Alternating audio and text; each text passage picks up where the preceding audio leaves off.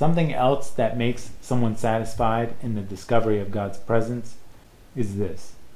Remember when Jacob was anxious and he had left his father's house and he worried if he'd ever see his mother and father again, and Esau wanted to kill him, and he ended up in a place that didn't have hope, and he was scared to sleep in the desert at night? Difficult emotions. And then the ladder came to him and the beautiful dream, and Christ descended to him to tell him to not fear and that he would be with him. He awoke and said a very important sentence. He said, "Surely the Lord is in this place, and I did not know it." I could not imagine that the Lord was with me, and I was not aware. The Lord is with you all the time, but you aren't aware. We aren't calling to the Lord and saying, "Come, O Lord." He is truly present. You are just discovering that He is beside you. You are discovering. It says in the story of St. Anthony, that one day demons came to him. And St. Anthony was the first monk and was very serious in his spiritual life, so the demons were warring against him in the desert. One time they took on the forms of different scary animals. He was frightened and then cried out, "Oh Jesus, my Lord, forgive me." Immediately they went away. He then reproached Christ, saying, "Lord, why did you leave me to be scared? Why did you let them come to me like that?" He said, "My beloved, I was beside you. I was waiting for you to call. As soon as you called, I pushed them away from you. But you didn't realize I was next to you in the cell. Just as they fight against you, I am next to you. You are the one who didn't realize it." Not realizing seems to be our constant state. One wakes up and does not realize that the Lord is next to their bed, and they don't realize that He is sitting next to them at the dining table, and they don't realize that He is walking next to them in the street and is riding in the car with them, and they don't realize that He was with them in their service and when they're with their children. It's as if they're living alone, but you're not living alone. Discovering God's presence makes a person very satisfied. This is a treatment for the anemia. You will have security and you will have love. Jesus said, "Whoever drinks of the water that I shall give him will never thirst."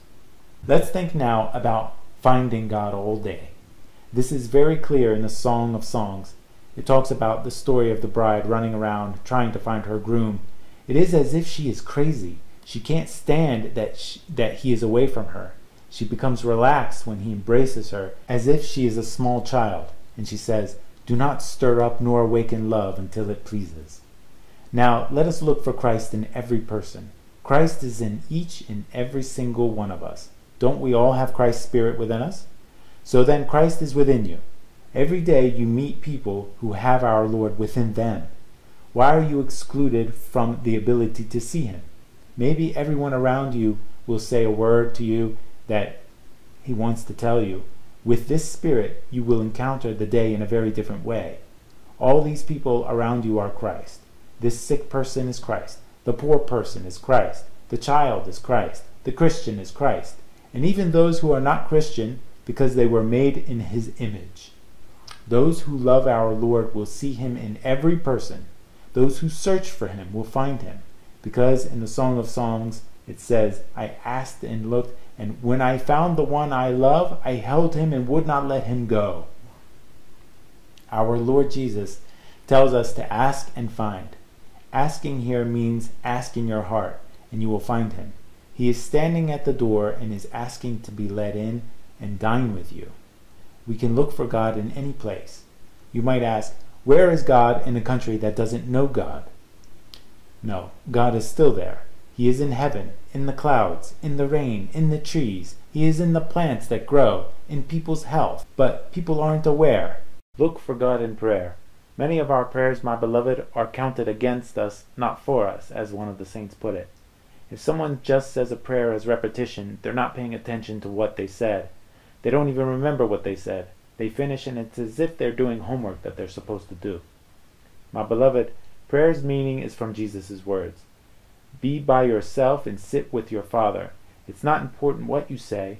What's important is that you are sitting with Him, that you feel Him, that you speak with our Lord and are satisfied with Him. Then you go out and see what you want to do. However, we've turned prayer into just saying some words, and we do it to relieve our conscience. But did you speak with our Lord? I didn't pay attention. Did you sit with him? Are you satisfied with him? Do you feel him? Did he respond to you? Did he tell you something? Did he embrace you? You didn't pay attention to any of this. However, if you went into a room and closed the door and prayed to your Father and you lived the meaning that Christ said, then every time you pray it will be as if you have entered heaven. When you come out of your room, it will be as if you're descending down from heaven. Discovering God's presence means you need to be ready to receive messages, meaning God speaks to us all the time. God loves when his children listen to him. He sends constant messages.